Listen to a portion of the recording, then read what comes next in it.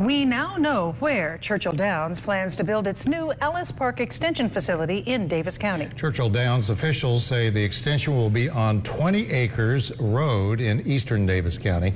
In June, it was announced Churchill Downs secured a site for the facility, but they did not share exactly where.